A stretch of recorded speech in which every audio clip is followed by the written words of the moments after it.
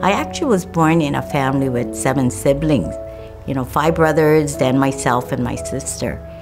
I wondered how my father fed them. Today, with 2 or 3 in your family, and we have difficulty. But in those days, there were 7 kids, my mom and dad, and my grandparents. We all lived together. So life was hard, but in it all, I felt that God had his hand on it. Then later in life, I met my late husband, Arnold, who was a really strong Christian. He memorized every scripture. I mean, he read through the whole Bible at least 2 times a year. And when he asked me to marry him, I was already 40. And I told my dad, Arnold asked me to marry him. But he's a Christian. Because in the old days, there are a lot of biases between Buddhists and Christianity. And I was shocked when my dad said, any man who loves God is a good man. Go with my blessing. And that was the beginning of my journey with Christ. And as my walk with the Lord improved or increased, I realized that when we pray, we don't just pray from our own experience, but we want to pray with the Word of God. Many of you know Arnold was afflicted with kidney cancer. And at that time we said, why? Why God? And God said, why not? And it's just amazing how God holds you. And during this process, though, in the prayer and healing ministry, so many healings taken place, deliverance, all by our obedience to serve God. Understanding the scriptures, it says, with God, all things are possible.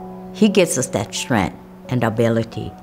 And I think the rest of the walk for my life has been trusting in God.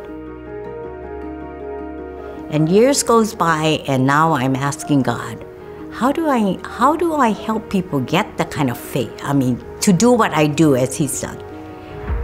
I feel the scripture that I lean on is that Jesus said, greater things will we do when He goes to the Father. And because He will send us the Paraclete, the Holy Spirit, which means God has called us to do all that He did. Healing the sick, deliverance, just having miracles happen. And by that obedience, I have to say that I have seen miracles, healing, unbelievable eyesight restored. There's one particular story of this Filipino lady came up and I said, yes, what can I pray for you? And she says, oh, I get cataract. And I thought, so you have a Cadillac. I have a Lexus. What difference does it make? And she said, no, I have cataract. I said, yeah. So what do you want Jesus to do? She said, I no can see. And I just chuckled because I couldn't understand her. And I said, oh, you have cataract. So prayed for her, and instantly God healed her. Okay?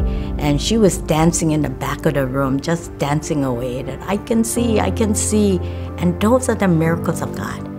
And again, I followed the scripture. He said, greater things will we do when He goes to the Father, because it's through the power of the Holy Spirit that we will serve as a vessel He can use.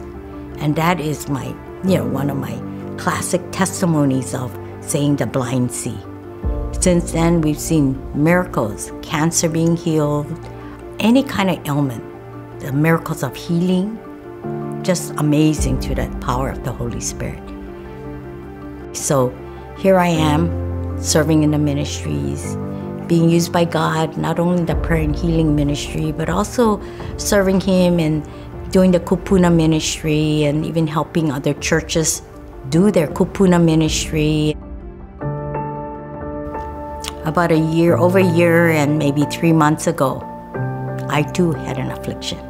I had a physical at the doctor's office. The endocrinologist calls and says, Frieda, your blood test is sort of 2 years now, it's not looking good. And of course, the word that most people hate to hear is, I need for you to see an oncologist. An oncologist is a cancer doctor. So we then went and I had my appointment with the oncologist, who then did a bone marrow biopsy. And sure enough, it was what most people would fear, I guess. It's called myelodysplasia. It's a bone marrow deficit. They just stop making the blood cells, the white and red cells. Initially, to be honest, is why God? Why me? I'm serving God. I've seen the power of God. And I also reflected back when my late husband also asked that question, and God said, why not you? It's for His glory, not yours. I said, man, that's true. Your will for me, God. Then I want to serve. I want to do your will in my life. I am not living a life of woe is me, oh, I can't do this, I'm going to give up ministry. No, I was going to glorify Him in whatever time He gave me and however means I was going to serve Him. That's the kind of peace you get. It's not a joy, but it's the joy of the Lord. But the peace to know that I am not under this dark cloud every day, but I am living every day with the joy of the Lord.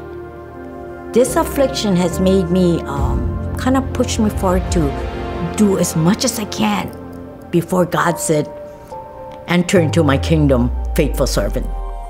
God has shown me much blessings, used me as a vessel that He can work through, not for my glory, but for His glory.